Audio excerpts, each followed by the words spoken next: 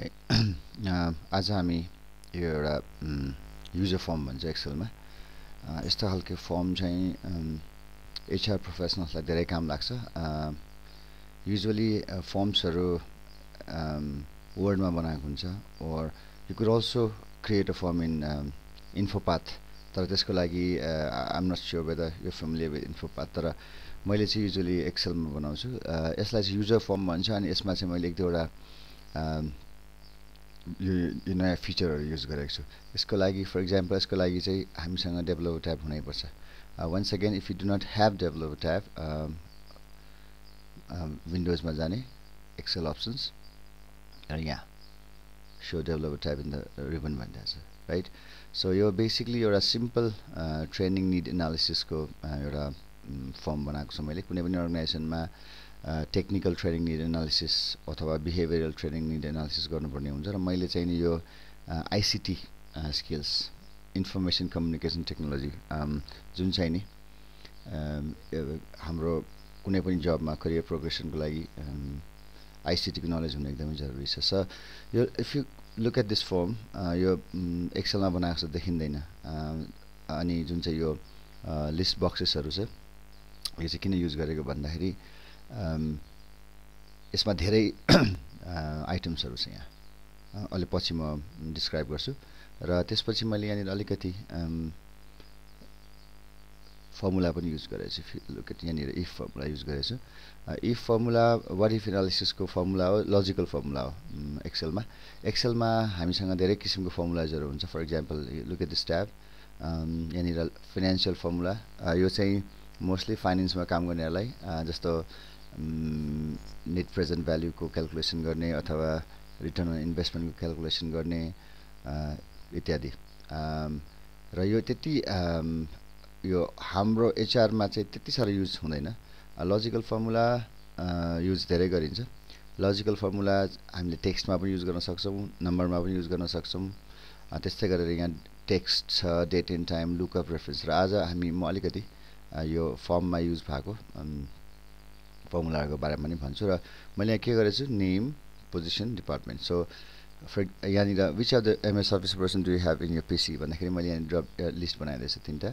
Right so एउटामा click गरेपछि यहाँ क्लिक गरेपछि तल आफै चेन्ज हुन्छ यहाँ आफै चेन्ज हुन्छ यहाँनिर अनि त्यसपछि do you use MS outlook yes and no so yes and नोमा पनि त्यही छ एउटामा क्लिक गरेपछि आइदर यस अर नो अनि त्यसको मैले प्रोग्रामिङ गराएको छु अनि प्रोग्रामिङ नभनौँ फर्मुला युज गरेको छु त्यस्तै गरेर यहाँ तल generally do use outlook client or webmail outlook client भन्दा मैले जुन चाहिँ पहिला एमएस आउटलुकको देखाएको थियो क्लाइन्ट हो वेबमेल भन्नाले हामी पप3 इमेल जस्तै हटमेलहरू जस्तै हामी वेब ब्राउजरमा जुन टाइप गरेर आफ्नो नाम युजर नेम र युजर आइडी र पासवर्ड हाल्दा is called webmail and then यसमा कुन कुन एप्लिकेसन सो अब यस्तो बनाउनको लागि then if you can see it here माथि चेन्ज भएपछि तल आफै चेन्ज हुन्छ राइट सो अब मैले के गरेको भन्दाखेरि डिपेन्डिङ अन द आन्सर्स यहाँको आन्सर चाहिँ रिलेट गरेको छु यहाँसम्म right so for example office 2003 जसले चलाइरहेछ यहाँ माथि उसले अफिस 2003 क्लिक गर्नुसाथ यहाँ आफै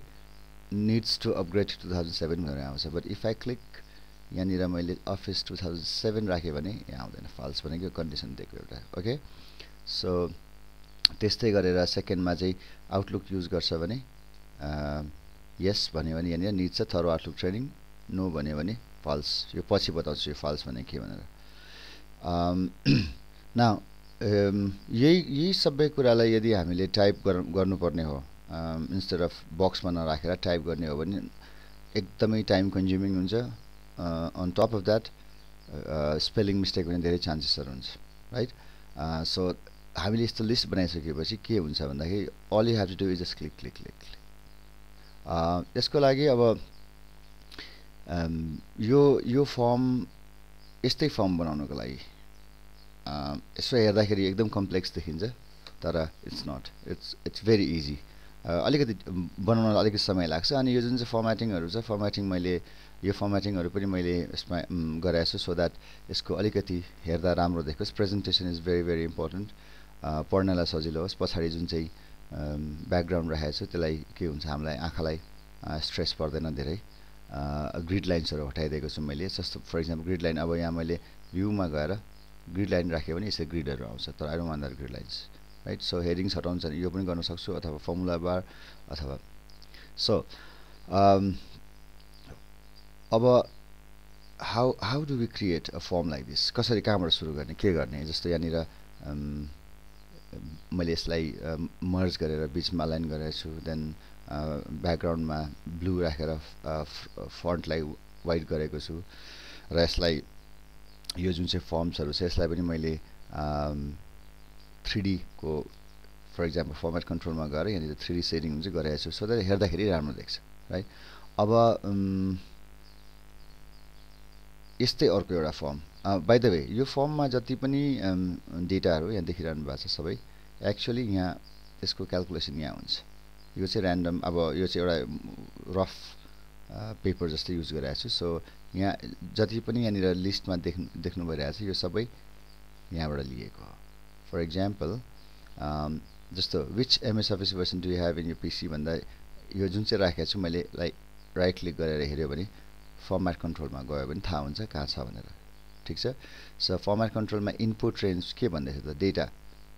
डलर साइन पनि देखिरहनु। डलर साइन भनेको एब्सोल्युट रेफरेन्सिङको लागि युज हुन्छ। रिलेटिभ रेफरेन्स र एब्सोल्युट रेफरेन्सको बारेमा पछि भन्छु म। डेटा भनेपछि डेटा र यहाँनिर एक्सक्लामेसन मार्क छ, द्याट मिन्स यो अर्को वर्कबुकबाट लिएको छ। वर्कलाई क्यान्सल गरिदिउँ। सो डेटा भन्ने यहाँनिर मसँग अर्को एउटा वर्कबुक छ, not workbook, I'm sorry worksheet. Workbook भने त कम्प्लिटली एउटा एक्सेलकै फाइल भयो। सो यहाँ यो तीनटाबाट मैले यहाँ लिएको छु। त्यस्तै गरेर यो जस्तो if you use Excel on a daily basis which of the functions listed in the box are you familiar with भने मैले सिरिज अफ फङ्सन्सहरू यहाँ राखेँ। जस्तो for example active x controls, Edison, subtraction, division, all of चार्टिङ, conditional formatting, यो पनि एउटा एक्सेलको एकदमै useful tool हो। Count if, count blank, creating dashboard, time date time difference between two dates, export import, forecast, regression analysis हामी forecast गर्नलाई गर्छौँ। त्यस्तै गरेर लिङ्किङ वर्कबुक्स, वर्कसिट्स, म्याक्रो भनेको चाहिँ एउटा बिबिए युज गर्छ यसले, त्यसमा पछि हामी त्यो पनि गर्छौँ। मिन मोड, मेडियन, स्ट्याटिस्टिकल एभरेजहरू निकाल्ने, paste special, paste link, pivot table, यो प्रोपर ट्रिम भन्ने यो फर्मेटिङको फर्मुलाहरू हो। सो यो सबै जुन देखिरहनु भएको छ यो एक्चुअली डेटा यहाँभित्र छ हियर। सो मैले यहाँबाट त्यसलाई यसको चाहिँ जुन चाहिँ डेटा यहाँबाट मैले लिएको यसलाई, जस्तो once again if you want to see यसको डेटा कहाँ छ भनेर all you need to do is right click on the box and then format control। अनि format control मा यहाँनिर इनपुट रेन्ज भनेको जहाँनिर चाहिँ यो डेटा राखेको छ। सो वन्स अगेन डेटा भनेर यहाँनिर एक्सक्लामेसन मार्क छ। एक्सक्लामेसन मार्क देख्नुसाथ के बुझ्नु पर्यो हामीले भन्दाखेरि यो डेटा चाहिँ अर्को वर्कसिटमा राखेको छ। सो वी हेभ 3 वर्कसिट्स, एउटा डेटा छ, टिएनए फर्म छ। सो मैले यो डेटा चाहिँ यो वर्कसिटमा राखेको छु। नाउ सेल लिङ्क भनेको, सेल लिङ्क भनेको चाहिँ यो I'll show you Z9, okay, so okay, if you type here G9 यहाँनिर आएर यहाँ देखायो, तर यहाँ केही पनि देख्दैन, यु डोन्ट सी एनिथिङ। किन भन्दाखेरि मैले यसलाई कलर पनि हाइड गरेर राखिरहेको छु। इफ आई अटोमेटिक राखेँ यहाँ 13 आयो यसरी, सी हियर। सो यसको काम चाहिँ के भन्दाखेरि चाहिँ यसरी लिस्ट बक्स बनाइसकेपछि यसले यसको अनुसारले हामीसँग यहाँ 1 देखि 26 वटा हामीसँग आइटम्सहरू छ यहाँ। सो इफ यु प्रेस 15 यहाँ देखाउँछ। Is it making any sense? So यसलाई यसको किन कसरी युज हुन्छ नेक्स्ट टाइममा म आई विल सो यु। यसको लागि हामीले एउटा स्पिन बटन पनि राख्न सक्छ। अनि त्यसपछि अब यो सबै सिलेक्सन भइसकेपछि यहाँनिर जुन चाहिँ मैले फर्मुला राखेको छु, very simple formula, if B28 भनेको यो, ओके। र इफ B28 मा चाहिँ अफिस 2003 देखियो भने देन मलाई के चाहियो त यहाँनिर needs to upgrade भनेर यहाँ चाहियो सो यो if फर्मुला को युजेस म नेक्स्ट भिडियोमा देखाउँछु I'll start from a very simplest calculation त्यसपछि त्यसलाई हामी अझै अगाडि बढाउन लान्छौँ र अब यो भयो एउटा एक्सेलमा कसरी युजर फर्म बनाउने भने देन अर्को हामीले एक्सेलको फङ्सनालिटीहरु एक्सेलको भनौं न युजेसहरु एक्सेलको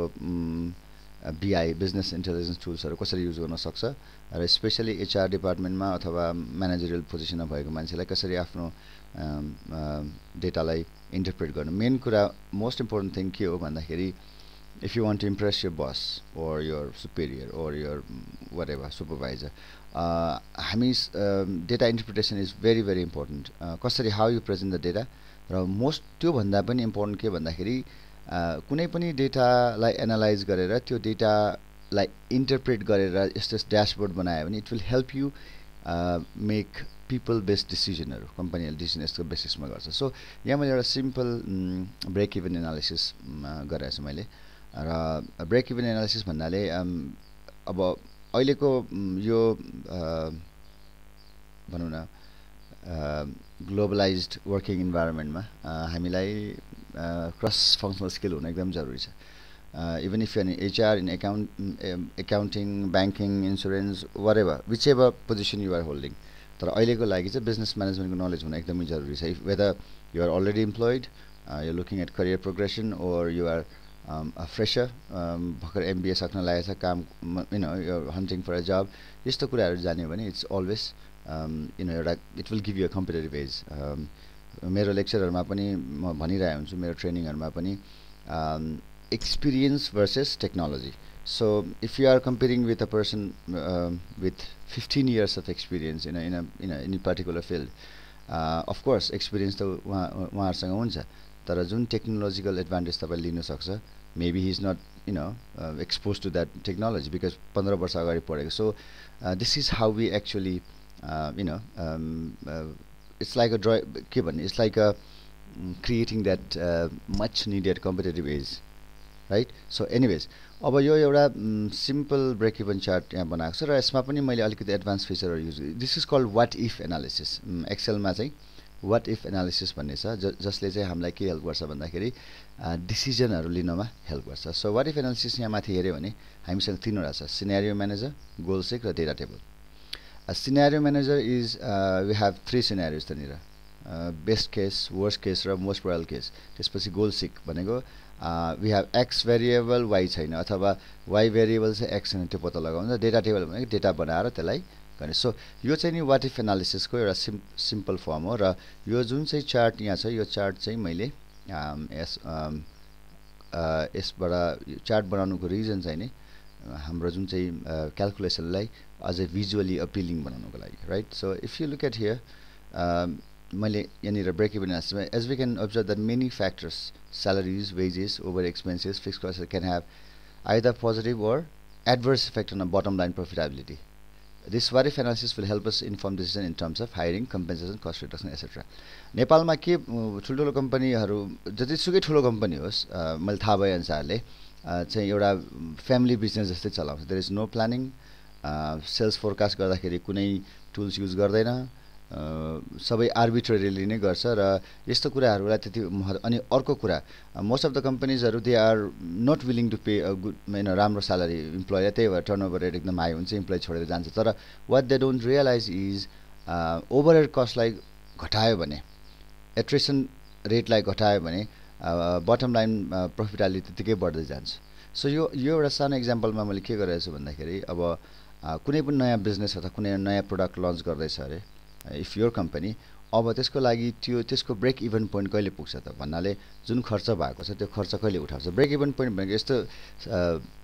पोइन्ट हो जहाँनिर इनिशियल इन्भेस्टमेन्ट सबै उठ्छ तर प्रफिट पनि भएको हुँदैन लस पनि भएको हुँदैन सो यसमा मैले फर एक्जाम्पल रेभेन्युज यति 7 करोड हाल्यो भने कस्ट अफ सेल्स भन्नाले रेभेन्युज भनेको अभियसली जुन पैसा कम्पनीमा आछ कस्ट अफ सेल भने एउटा प्रोडक्ट र सर्भिस सेल गर्नलाई कति पैसा लाग्छ कति खर्च लाग्छ फर एक्जाम्पल मार्केटिङमा पैसा लाग्छ त्यसपछि म्यानुफ्याक्चरिङ हो भने म्यानुफ्याक्चरिङ प्रोसेसमा पैसा लाग्छ सर्भिस इन्डस्ट्री हो भने प्रोसेस गर्नलाई भनौँ न लिड टाइम भयो त्यसपछि प्रोसेस टाइम भयो etcetera etcetera then you have a fixed एक्सपेन्सेसहरू हुन्छ जस्तो लेट्स से बिल्डिङ भयो रेन्ट भयो डिफ्रेन्ट भेरिएबल्सहरू हुन्छ अब जस्तो भेरिएबल कस्टहरू हुन्छ त्यसपछि गएर अब यहाँनिर टोटल सेल्स यति राखेको छु यो चाहिँ वाट इफ सेल्स भनेको यदि सेल्स चाहिँ हामीले भने जस्तै 100% भयो भने म क्लिक गरिदिन्छु राइट 100% भयो भने भ्याल्यु अफ सेल्स कति आउँछ कस्ट अफ सेल्स भन्नाले कस्ट अफ सेल्स जति कम्ती भयो प्रफिट मार्जिन त्यति नै बढ्ने हो so you can C actually यसमा के छ भने यो वाट इफ एनालिसिसमा एउटा दुईटा भेरिएबललाई चेन्ज गरेर त्यसको इम्प्याक्ट अरूमा कस्तो हुन्छ हामीले हेर्न सक्छौँ भने त्यस्तै गरेर फिक्स्ड एक्सपेन्सेसहरू घटायो भने के हुन्छ त सी यसमा ब्रेक इभन डेटमा यहाँसम्म पुग्छ सो यो सबै क्याल्कुलेसन गर्नलाई जस्तो यो स्पिन कन्ट्रोल बटन मैले कसरी बनाएको छु त्यो म पछि देखाउँछु तर अहिले चाहिँ right now let's focus on what we can actually do with Excel हैन यस्तो this is some kind of a very interactive tool जसमा चाहिँ हामीले we can see the instant result यो गर्दा के हुने रहेछ भन्ने कुरा अनि यो जुन चाहिँ ब्रेक इभन एनालिसिसको छ यो चाहिँ कुनै मनगढन्त अथवा I didn't take it from out of the thin here यो चाहिँ यसको आफ्नै एउटा फर्मुलाजहरू हुन्छ र यो चाहिँ अब वर्ल्ड वाइड भनौँ न जस्तो जिएएपी भन्छ ग्लोबली एक्सेप्टेड एकाउन्टिङ प्रिन्सिपल त्यस्तै चाहिँ नि यो चाहिँ प्रुभन थ्योरिजहरूमा बेस्ड हुन्छ र आज हामीले हेऱ्यौँ कि एक्सेलमा हामीले एक्सेलको some of the uses for managerial level or even भनौँ न यस्तो खालको टुल्सले चाहिँ हामीलाई डिसिजन म्यानेजमेन्टलाई डिसिजन लिनमा हेल्प गर्छ